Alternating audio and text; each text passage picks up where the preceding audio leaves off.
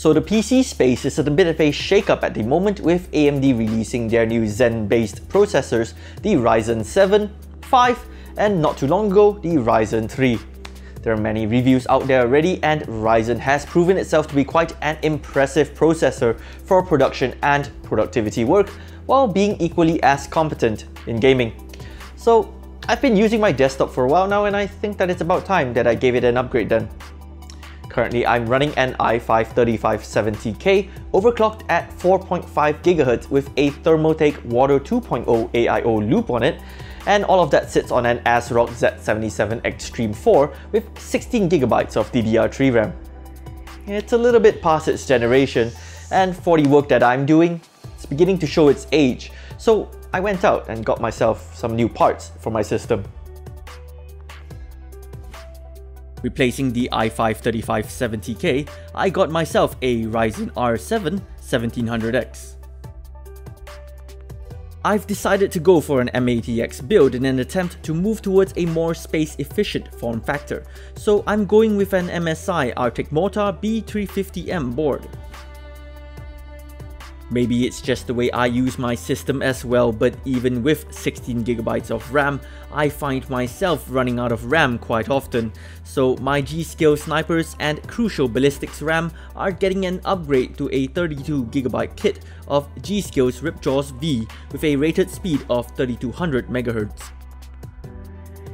Since I'm going for a smaller build and my board is white, I'll be going with an M80X sized case as well, and in line with the idea of space efficiency, I chose to go with an Inwin 301 case in white with a tempered glass side panel.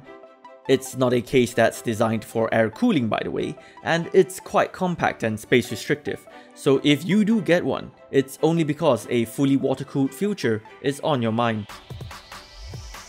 Speaking of cooling, my AIO setup for now goes unchanged, except for the little fact that I got an AM4 bracket for my Water 2.0 cooler, so that it can work with my board and my Ryzen processor. Now, the Water 2.0 doesn't officially have AM4 cooling support, but for the most part design-wise, it's an Asetek design, and since the Water 3.0 is the same and has an AM4 bracket, I got the bracket for that to be used with this AIO cooler. All of these together should help to keep with my targeted color scheme of my desktop of black and white, and maybe some accents of blue, with white being the primary color. Enough talk though, let's get to the actual good stuff.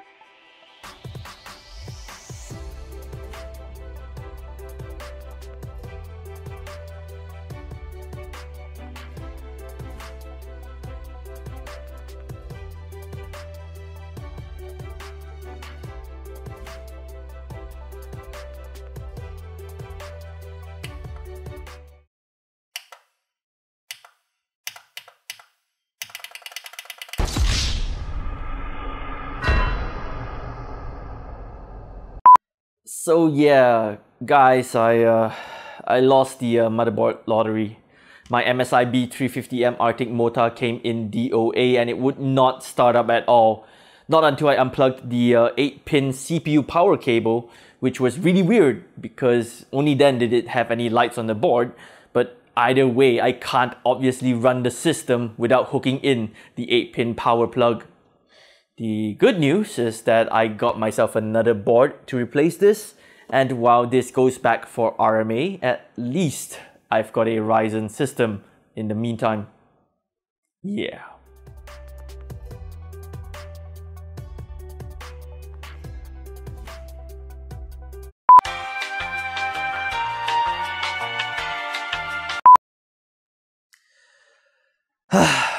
So I installed the new MSI B350M board in and I tried to get some overclocks out of it, but I only managed to hit 3.7 GHz stable and my RAM would only go up to 2666 MHz.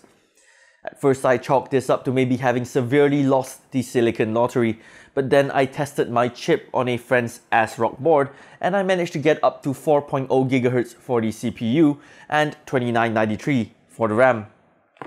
If anything, this tells me that my MSI board is terrible at overclocking. Not only that though, but my system would shut itself off midway in Windows sometimes, and I was having some performance issues in games, in particular some pretty bad stuttering. So I'm ditching the MSI board. I was really excited for this, as this is my first MSI board that I am using, but in my honest opinion, it's been nothing but disappointment and trouble, sadly.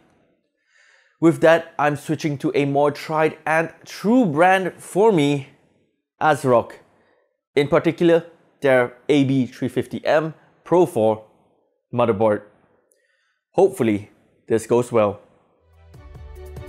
This part isn't mandatory, but it's highly advised.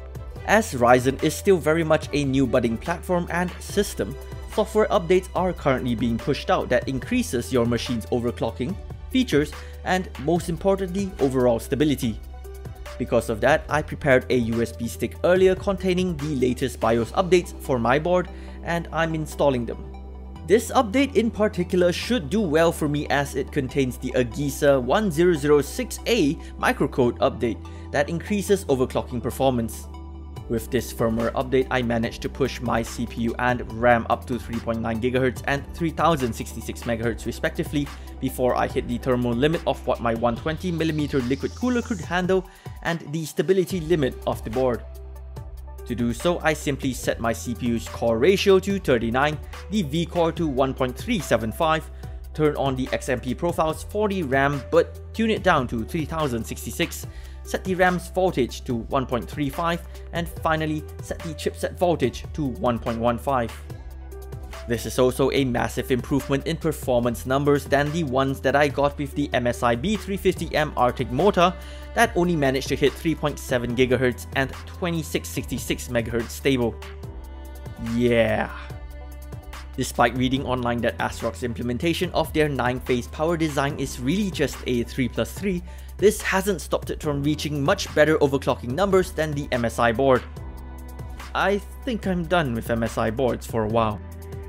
Once that's booted up and all is confirmed to be stable, I ran Cinebench R15 and here are some performance numbers that compares the scores on my Intel system, the 1700X before overclocking, and the 1700X with the new overclocks.